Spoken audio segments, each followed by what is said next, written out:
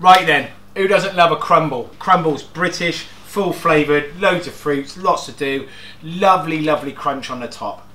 This is a really nice way of doing it, and a bit of a blaggy one for at home. This is a berry medley, and it's got a mixture of red currants, black currants, looks like raspberries, blackberries, great big strawberries. I'm just going to put them onto this oven-proof dish. That simple, alright? All the frozen berries go in, and at this point I'm just going to give it a little dusting of sugar. Okay? And we're going to stick it in the oven. Now this is normally for a crumble like this, you make your fruit compote at the beginning. You cook it out, you kind of like make this lovely, whether it's apple, whether it's berries like this, and you cook it, you stew it, and then you leave it to go cold, and then you put the crumble on. But the berries, frozen, couple of these cinnamon sticks. Just going to put 2 of those in, and at this point I'm going to stick it into a preheated oven, 190 degrees, and just leave it to stew and bake for about 10 minutes. And what will happen is they won't completely break down. Some of them will still be frozen in the middle, that's fine. I'm just kind of bringing it all to a level. So whilst that's in the oven, I'm going to make my crumble mix. Okay, so I've got a pan on the stove that's fairly hot. I'm going to melt 250 grams of butter. It sounds like quite a lot. It is quite a lot. So the butter's in the pan melting down, and into that I've got a load of runny honey, and I'm just going to squeeze all of that in. Honey and butter's going to melt together, okay? We can kind of make it go nutty and brown and get a bit of a caramelization on it. That'll add an extra flavour, but I'm not too worried, okay? So in here, some plain flour, about 250 grams. Got some flaked almonds, all right? Now you can toast these beforehand if you want to, but for me, they're just going to go in. About 100 grams of them. Good couple of handfuls of rolled oats, great big giant ones, and then some sugar, okay? Caster sugar, about 100 grams of that.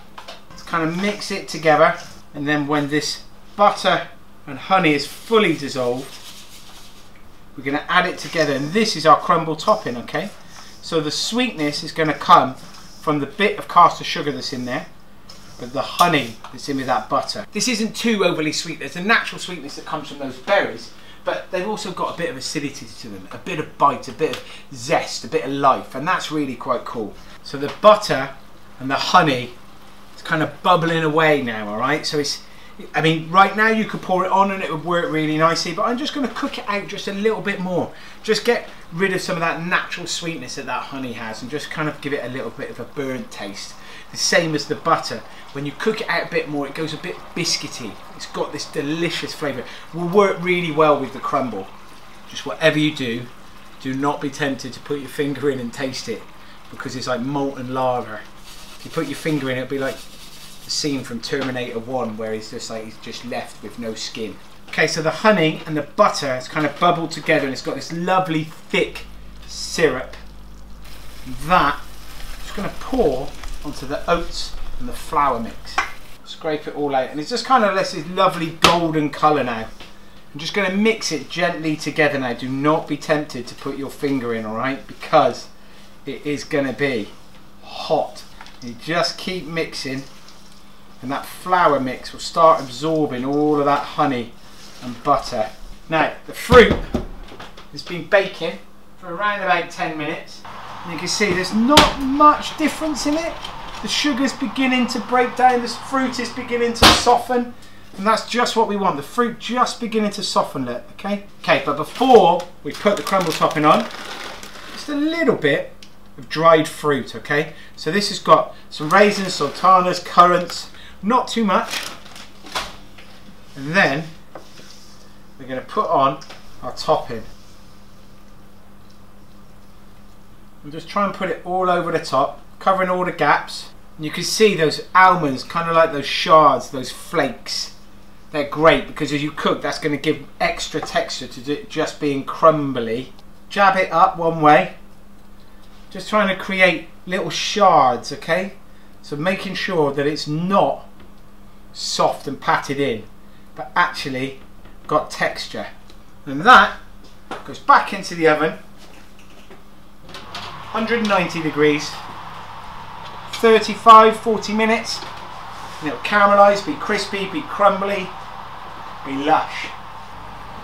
Look at that, delicious. Small confession to make. It's been in the oven for about an hour, not 45 minutes. Also, at about 35 minutes, I put on about a handful of ready-made granola, alright? So, shop bought granola or muesli, whatever you got, just put a handful of sprinkling on the top just to give it extra crunch, alright? But you can see it's all bubbling and it sits and, oh, I mean, how lush does that look? Serve it up. Oh, mates, look at that. Oh, I couldn't find any custard, but I did find this. The best. Dead easy, dead simple, frozen fruit, few bits and bobs stuck together. Absolutely delicious. The family are gonna love this. I mean, even if you haven't got a family, it don't really matter. You'll love this. I mean, I could eat all of that on my own.